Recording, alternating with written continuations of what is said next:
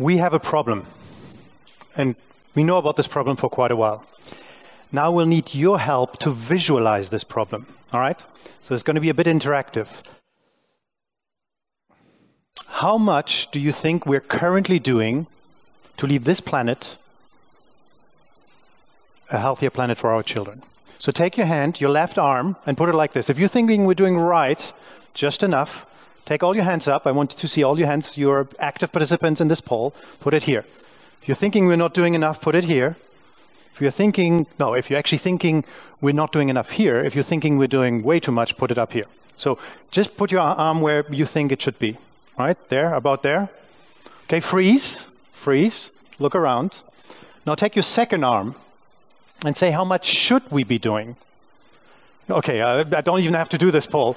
So this is actually the problem I'm going to try to explain. This is the one problem we have. This is where the world is. This is how much we should do. Now there's also a second problem, which I stumbled upon. Not only one. And this problem you need to know, I have 4 kids, and my daughter just turned 18 last week. And what you do when your kids turn 18 is you actually look at your old pictures and say, how was I when I was 18? So when I was 18, lucky me, this is actually a picture of me. I basically traveled the world. There was no COVID. Very sustainably, I took a train around the world.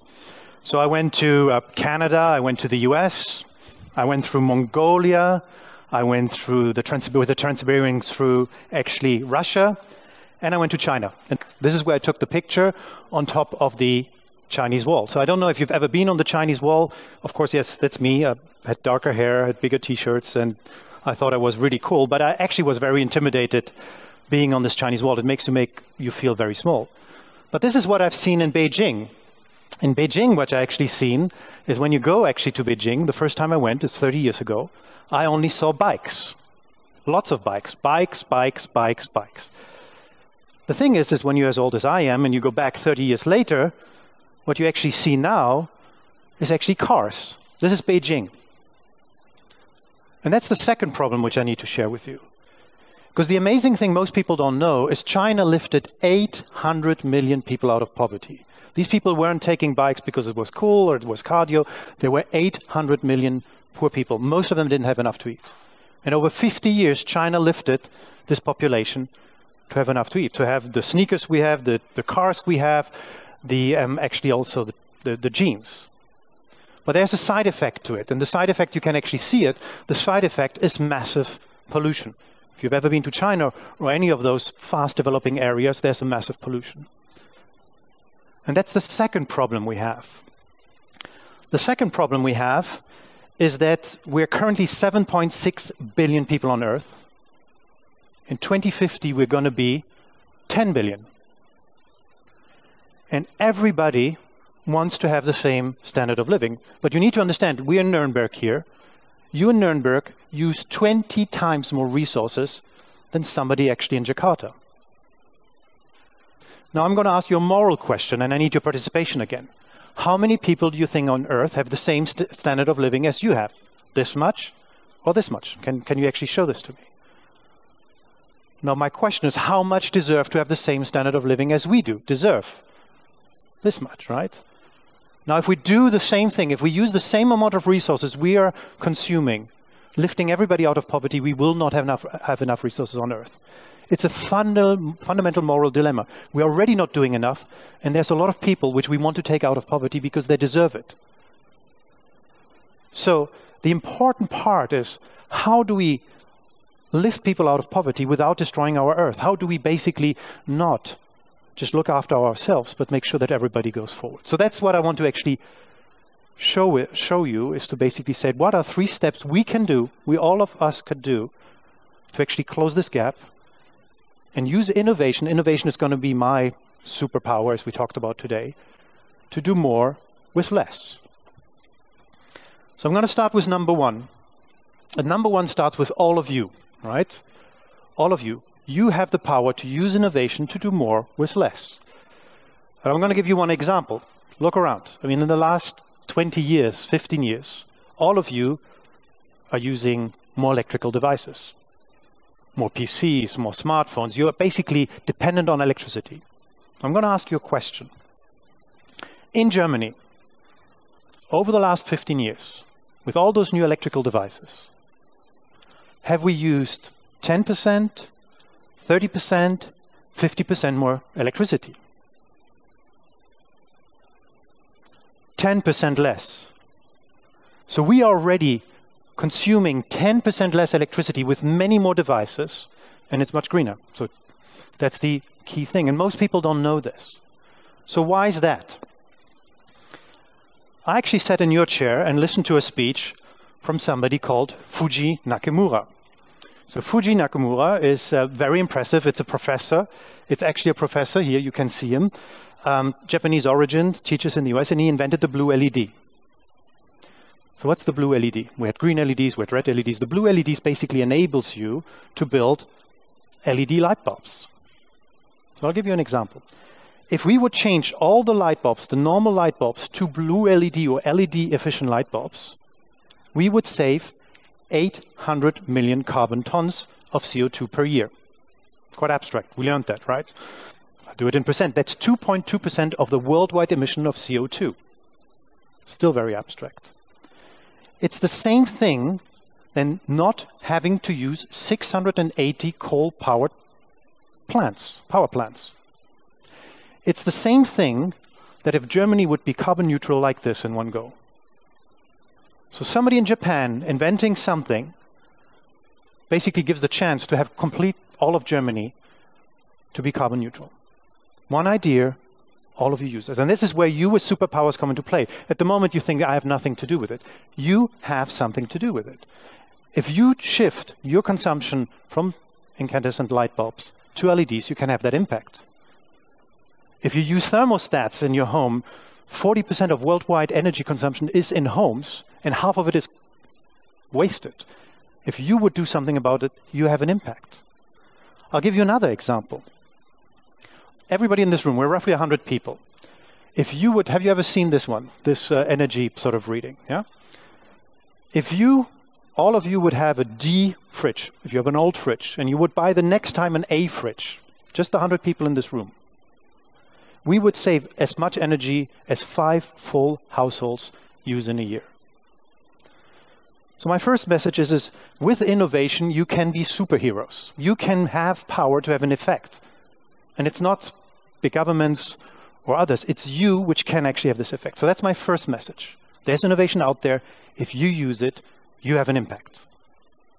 Now, second one, industry. I do work for industry. I work with industry. What happens if industry uses innovation to do more with less? 30% of the worldwide energy consumption is used by industry. 30%. That's as much as if every car, every plane, every boat would stop and not pollute. So industry has huge responsibility to do something with this. I actually like to use this. I like Peter Parker. I don't know if you know Peter Parker, also called Spider-Man. With huge powers come huge responsibilities. So industry has a responsibility to do something about it. So the company I work with put a lot of effort in it, and we save 150 million tons of CO2 with the products we do by applying them with our customers. That's 0.4%, not as good as Shuji, but 0.4% of worldwide emissions. That's as if Netherlands would go and be carbon neutral. So Shuji has an impact, you have an impact, industry can have an impact. So how does industry do it? What is the industry superpower to do it? And we learned a lot about it early on. It's data. So industry at the moment is obsessed with data. So we're putting sensors in factories, for example, lots of sensors. Heat, cooling, vibration. We put so many sensors, just to give you an idea, a factory which is connected produces 2,200 terabytes of data a month. That's roughly 500,000 Netflix movies which are produced by a single factory every month. So how many of you watch Netflix? It's not an advertising for Netflix, but perhaps 3, 5 films, and it might make you more intelligent or less intelligent, I don't know. But for industry, it makes you more intelligent. Because if we use that data, we can do something which we call twins, digital twins.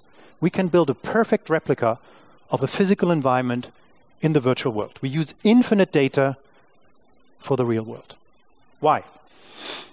We actually use it to build replications of factories. We use it to build replications of trains. We do even replicas of shoes or cars. Why is that? Because if you have a replica in the virtual world, in the past, what you used to do, you used to build a car, you rode it against the wall, and if it was not good enough, you built the next car, or you built it in clay. So you used a lot of resources to actually do it, and you were not efficient.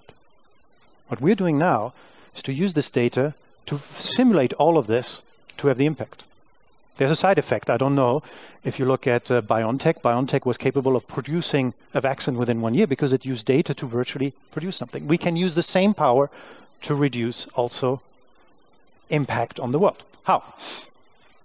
I'll give you another example, a startup. So we have a bottle of water. All of you have some bottles in your packs. These bottles tend to be sort of packed together in 6-packs. I don't know if you know, but 6-packs uses a lot of foil and a lot of electricity. So there's a startup called TrackWrap. TrackWrap used this digital twin idea to simulate how could this be built in a much more efficient way. They built a machine to do this, all in the virtual world. And what did they achieve? They were able to do a 6-pack with 90% less energy used and with 70% less foil. So the second thing is, industry can actually, using a superpower of data, use it to do more with less. That's the second message. And why I'm sharing with you. The first one, you make a decision to take an innovation and apply it. The second one, all of us are actually consumers. Whatever we as consumers want, industry will follow. So you have an impact by the choices of the product you take and the interaction you have. And all of you also work in some ways in an industrial or in another environment. So all of us, as I'm perhaps also Peter Parker, when I go as a consumer into my role in an industrial environment, I want to actually drive to do more with less. That's my second step. What's the third one? It's good that we use Shuji's invention. It's good that industry uses digital twins. But that's not enough. 2.2% or 0.4% will not bring us to the Paris Accord. So what do we need to do? So I watched one of those Netflix movies and I learned something from it. I don't know if you know a guy called Dirk Nowitzki. He's a German basketball player and he has a movie called The Perfect Shot. And it's very interesting. Because what you learn in there is that Dirk Nowitzki invented a shot called the fadeaway. So it's a fadeaway shot. Nobody could actually defend it. He was a superstar. So what happened? All the defenders learned on how to actually also do this shot and defend against it. But Dirk Nowitzki did a very interesting thing. He learned a different move every season, so he was ahead of his competition to be able to stay at the level he was. So why is that? There's a lot of good basketball players, but only the ones which continuously learn a new skill, a new step, a new capability have an impact and stay in the NBA. So that's what we need to do. So we need to learn a step every time. It's not good enough to just take an LED, or it's not good enough to ask something from industry. What we have to do is 1 year, we'll decide to move all of our LEDs, all of our light bulbs to LEDs. Next year, we might want to actually use some intelligent thermostats. Next time, we might want to ride to work. We can learn this every time. And every time we do one thing, because I shared with you, that is the gap, the gap which we see. You cannot close this gap in one big invention. You have to get there by step, by step, by step, by step. So I'll give you one example. So there's this superpower in industry called data. How many of you would love to use data in your current job or in your personal life to make your house more efficient, to be more effective when you do some printing, to perhaps run your bakery in a more effective way, or your little industry? So how many of you are actually IT experts? Just to raise your hands. Okay, that's not bad. How many would love to be able to do that? A few more. There is something called low coding and no coding, which basically means instead of having to program it, you can actually visibly take these elements together. So you can apply technology to be able to use the innovation to have the impact to do more with less. So that's one skill you could learn. You could define, I learned it, you could define to use basically low coding or no coding to do that. So the idea really is that you matter, that your choice matter, that it's not somebody else's problem, it's not government's problem, industry problem, somebody else's problem, it's your problem, our problem to do the following thing.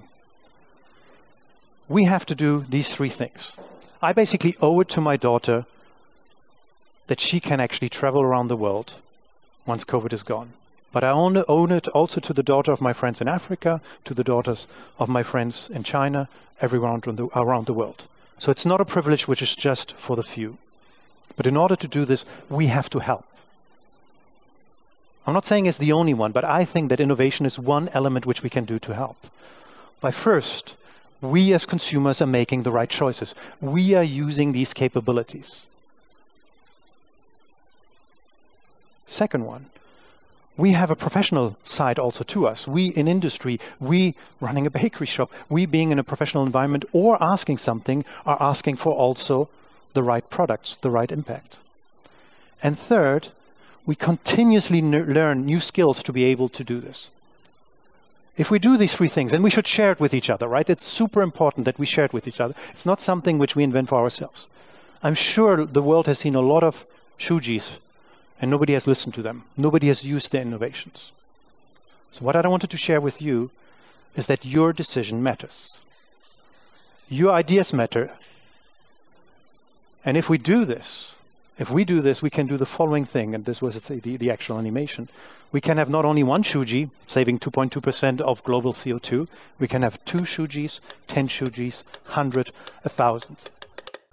So my feedback back to you is that we have a responsibility and we have a problem. We have a problem that we are not doing enough for this world, and we have to take people out of poverty. We have to bring these 2 things together. We can do it, but not alone. We can do it together, and we can do it by taking these 3 steps. So I'm looking forward to work with all of you to do that. Thank you.